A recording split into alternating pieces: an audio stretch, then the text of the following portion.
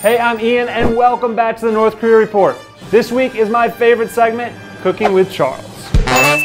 Thanks, Ian. Are you tired of bland, boring food?